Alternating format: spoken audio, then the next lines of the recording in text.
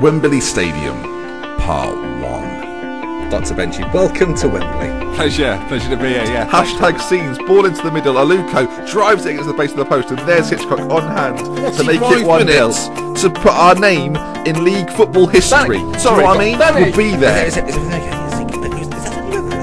Oh my god, it was on Mark. It's a goal. It's 2. Stockport 0. Aluko and Salford. Ladies and gentlemen, it's number 6. It's unbeaten.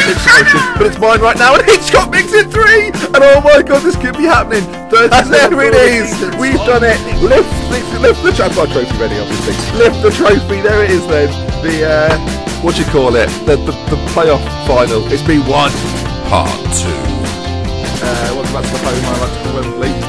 Jeff Thomas, corner kick, first action of the game. Borthwick Jackson has scored is it a volley? Is it a header? It's his 6th goal of the season, and it puts Salford. Wait, not this time. Jennings, oh, it's 2. It's 13 minutes gone, and there it is. Gary Thomas, Jennings. The heart. Is that an impact check? But he's in the middle now. The heart. I knew it. I bloody knew it. The Sky Bet League One playoff final, our 2nd playoff win. I hasten to add, which is very good indeed. So we're promoted to the Sky Bet Championship.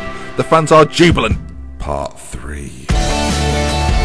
These men have a chance to make Salford City history. A chance at the Premier League. Only one team stands in their way.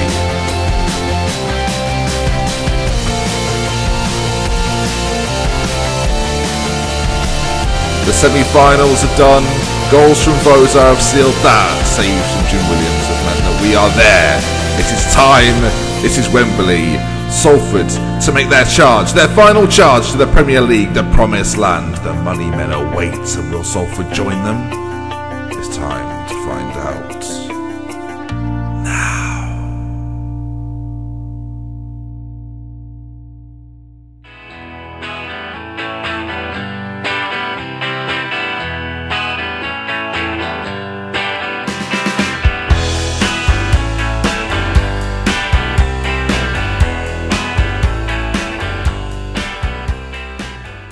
Right then, viewers, today is the day. It's Wembley Day. I love a Wembley Day. As soon as Wembley Day comes along, I am excited instantly. Now, the team for today has already been picked, and we're going to start with the team. We play Huddersfield today, who we looked at a little bit last episode. They're a good side. We should be very wary of them, but let's focus on us just very briefly. The hero over the 2 legs, Jim Williams, starts in goal for us, and I guess we'll go through the players sort of individually, give them a hooray. I mean, not that. Let's be more enthusiastic than because it sounds like I've just got a throat problem. There's Jim Williams then, looking just phenomenal. I mean, this is probably going to be his last game for the club, because if I was Manchester United, I'd be starting him from now on. At right back, Francis Henry, who has slowly declined ever since he joined, really, which is a big shame. I was hoping he'd go on to better things. Holscher, the centre-back we bought in during the January window, 1.7 million. He's put in some fine performances so far for us this year, and hopefully he'll top it off today. Next to him, Jim Nash. We know all about him. No need to show you. Kevin Quilty, we've been playing at left back. Athletic, again, may well be his last game for the club. A player that I would love to sign full-time. I think after having a couple of years with him, I've really enjoyed the fact he just sits there,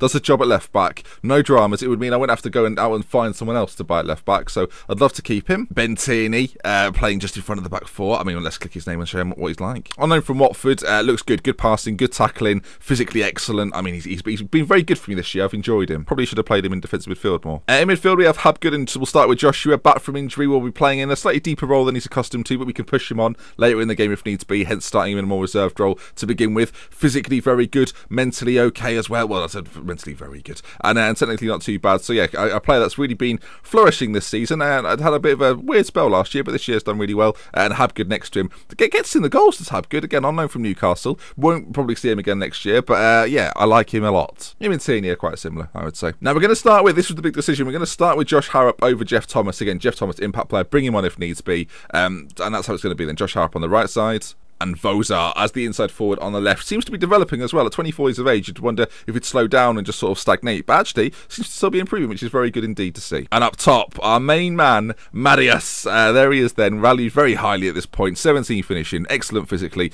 mentally okay as well. We've been working on his composure. It's barely moved, but this is what we're hoping for. Goals from him today, mainly because Dan Carter has just... well, he's gone to play for England, so see you later, Dan. Probably the last time we'll see him, but thank you for your season. Right then, let's have no further ado. Let's get into today's game. Huddersfield are the opposition. It's the playoff final, at Wembley Stadium and a chance of the Premier League. You may have noticed I've not said the Premier League too much because I don't want to jinx it. I mean, it's too late now because I've just said it twice. Right, and this is the team I have selected. We're going to start attacking, and hopefully good things will happen all round. As long as the match stats are there, everything's going to be okay. Okay, we're not the focus of the game. I just want to quickly see before we go into it what our results were against Huddersfield during the season, because I can't really remember if we do it like that. So Huddersfield, we've played them twice. We beat them 2-0 away from home and drew 1-1 at home. So our form against Huddersfield is very good.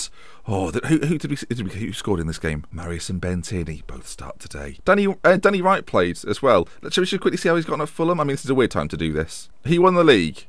Okay, fair enough. So they're playing a 4-4-2. Baston up front. Borja Baston, our name will be familiar to some, and Carlton Morris, former Norwich youth. I'll be honest, they don't look that good. I don't want to understate it. I think Sam Johnson, another former Manchester United goalkeeper, two Manchester United either previous or former goalkeepers. I mean, that's the same thing, Ben. One's just on loan. So they match off today. Will Jim Williams be the hero all over again? I bloody hope so. Okay, Steve Neville. He's done a good team talk, but I'm going to try and improve it. Well, Steve, appreciate all your work this season, mate. Right then, this is it now. It's go time. It's a big moment, and it's time for Salford. So, I mean, this is from the penalties before. Da, da, da, da, da, da. Da, da, da, da, da.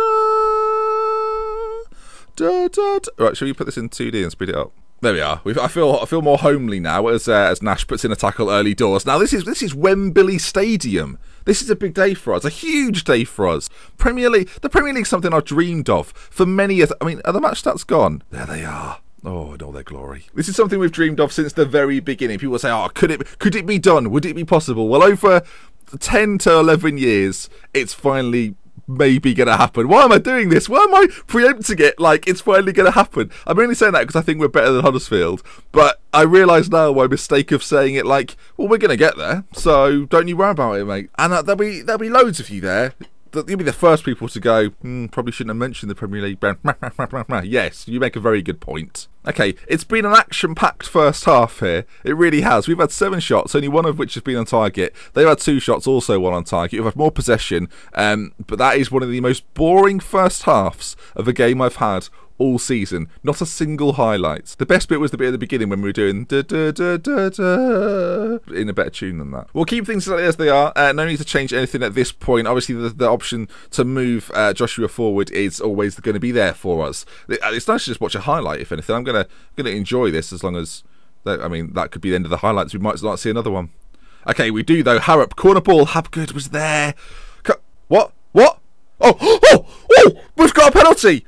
Oh my word, he's been sent off! What on earth has just happened? I mean, I almost want to see that in 3D to find out what has just occurred. We've got a penalty kick, though. How on earth did that all just... Okay, Harrop's going to take it. Josh Harrop for Salford. Oh, and down the middle it goes.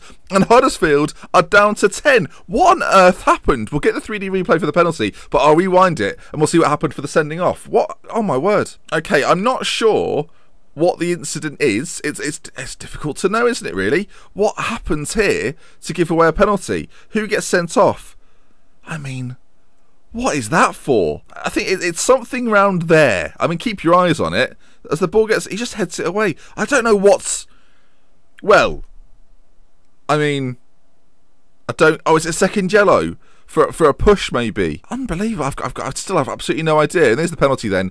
Josh Harrop steps up, and Josh Harrop, the reliable Josh Harrop, at Wembley Stadium. How's your nerves, Josh? How's your nerves? Steps up. I mean, are we going to get to see it? Steps up, and not only does he doesn't place it, he does place it. He places it right down the middle, which is the best place to put a penalty. There we are then. Half an hour left to go. I mean, it's all gone. It's all being very straightforward. You would think a game again. If the game is bollocks. Okay, Huddersfield down to 10 men, but by no means out of the game, are coming forward. Taylor on this left-hand side. Our defensive shape looks good at this point. Not really any concerns. Allen with it now. Switches it out to Gibbons on this right side. If he can get a ball in, we could be in a spot of danger. Gallagher's there. Oh, it's been blocked, though. Good defending. And out towards Crowley now. The highlight continues, and they've still got the ball. I'm very apprehensive. The ball's played forward. Nash, though, gets there first, and then he plays it away. Calmly done. Been a very safe game so far. Not much has happened. Although we have got an injury. Well, he's not injured, but he's struggling. Is Nathan Joshua. I mean, I've only got one midfielder that, makes any sense about coming on. Would this be a risk? Ladies and gentlemen, making his way onto the field, it's the Albanian wonder. He's number 23 these days. It's Andy Tannoy! I mean, I feel like I don't do it that often now, so I have to make the most of when I do it. He's back on the pitch. If you caught up with this series about halfway through and don't know who Andy Tannoy is, I understand that's a very confusing thing I've done there, but he's on. Not only is he on, but he's on set pieces. Tannoy. Right then, Andy's back on. 12 minutes. If we get a set piece, I mean, it's all over for the other team. They might as well shut up shop and go home. I mean, it's one of the most boring games in Football Manager history, and it's going to seal one of the greatest moments in my Football Manager history. 5, 4, 3, 2, 1.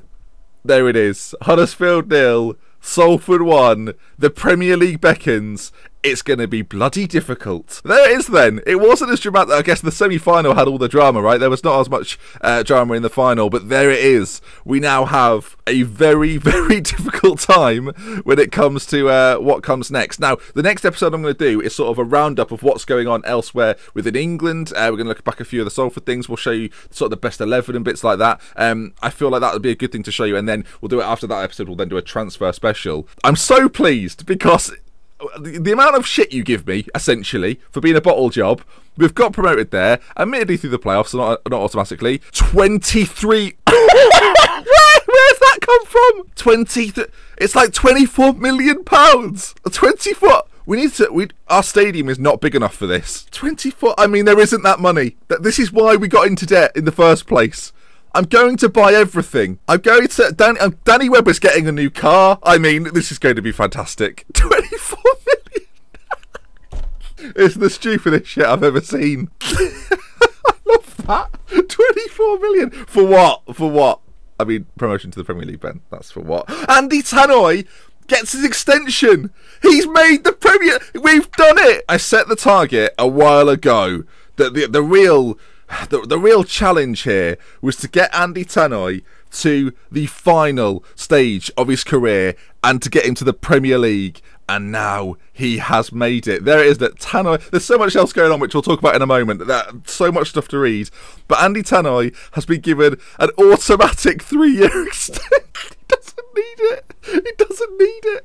Basically, Andy Tannoy's got now here for 5 more years. Hashtag 5 more years. He's 32. He's job for life in this Salford team. He's going to play in the Premier League. I'm making it happen at some point. Okay, we have so much else to look at. You can see there, Thomas is keen to discuss the future. We've got end of season awards. I mean, we will look through these now. Okay, Aluko hails youngster Marius. Marius has had a fantastic year, to be fair to him. 16 goals, 8 assists. But now let's go through a few of these. This is I said we were going to do this as sort of an extra episode. What I'm going to do is take a little, I don't know, maybe we'll do a look back episode. I'm not sure. I want to do something in between now and the transfer window, though, so it gives me a bit more time to put together a nice transfer episode.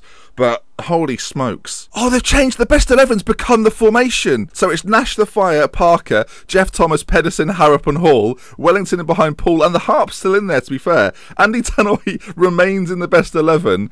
And Jay Lynch is in goal. It's almost a bit disappointing that some of the teams from this year won't be in there. But I mean, if they carry on into the Premier League, they certainly will be. Pedersen was the one who's been selected to get into it, as has Steve Hall. Okay, let's go through a few more then. Actually, there's a best 11. Where are they now? I mean, you can read a few of these. Oh, the bloody burn. Okay, Rob Wellington's at Leeds, Kinsella's at Plymouth, Jed Steers at Bradford. Anya, Anya! I feel a bit sad that Anya's not joining us in the Premier League. Maybe I'll have to buy him. Mikel Parker, oh, the memories. And Emmanuel Kante plays for Oxford. Jay Lynch at Taunton. James Poole still playing at Workington at 35 years of age.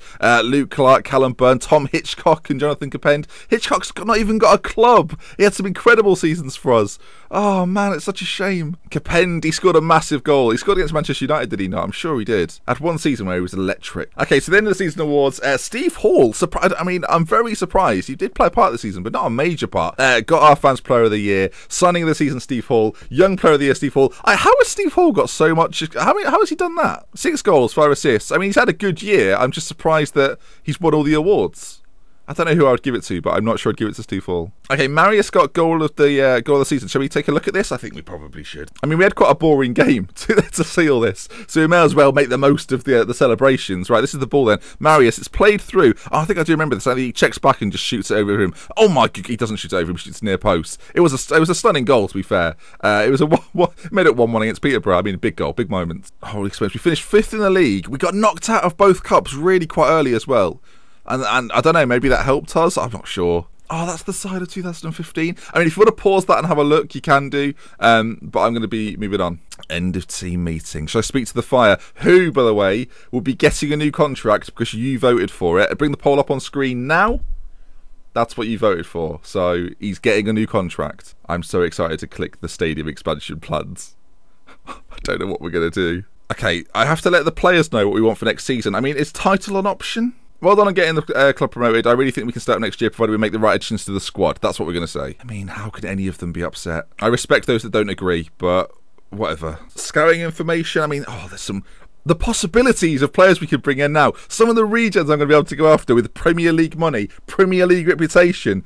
Oh, I'm excited. Oh, I'm so excited. I'm so excited. Okay, Jeff Thomas would like a new contract. I mean, Jeff Thomas has been with us since the Vanarama National, and I've got to be honest, he's been falling away. Since those League 1, League 2 national, Vanarama National days, he dropped off a lot. We admittedly changed the formation a little bit, and in the Championship he struggled a little bit. The Premier League, I'm not sure is ready for Jeff Thomas, but he's certainly going to get a go. I think he's found his cap now. The fact we got him in the Vanarama is mad when you think about it, but he was released by Wrexham, so I don't know. I guess we've played him so much, he's probably at his maximum development stage. This is probably as good as he could ever get. So, right, this is the big news now. I'll tell him, yeah, it's a fair request. Right, here we go. How big are we going to go? Are they going to hit the minimum, or are they going to smash the expectation for the stadium? The board have announced they plan to enlarge the stadium by 10,500 seats, including some installed parts of the standing. Including some installed in parts of the standing areas. The planned expansion work will also install understory heating. The planned expansion work will cost 30 million. Apparently, we got a loan for that, and the expansion is going to take 9 months. Sorry. So we're going to play at Bolton's Macaron Stadium. We're going to ground share with Bolton, the team that we used to sort of be co-aligned with, who are now in the Vanarama National, I think. So how big does the ground go then? Oh no, that's theirs. That's Bolton's grounds. Okay, so what are we going to have? Due to move back into the 9,240. I mean, it doesn't make any sense. I don't know. I don't know how big the ground's going to be, but I am excited anyway. I guess that's something we'll find out nearer the time. Oh wow. And I think that brings us to the end. If you've enjoyed today's video, smash a like on it. Shall I set? I mean, I've never set a 2,000 like target before. It's pretty mad. I'm going to say it. If you can hit I've never said this before. This is the first time in any video. Be a part of the moment. If you go for 2,000 likes, that would be insane. Like, I don't know. I may have set that too high, but if you have enjoyed it, do drop a like on it. And that brings us to the end. With love, with care. Until next time, from me, Dr. Benji. I'll see you again soon. Goodbye. Premier League, you're having a laugh. Premier League, you're having a laugh. I don't know how this has happened.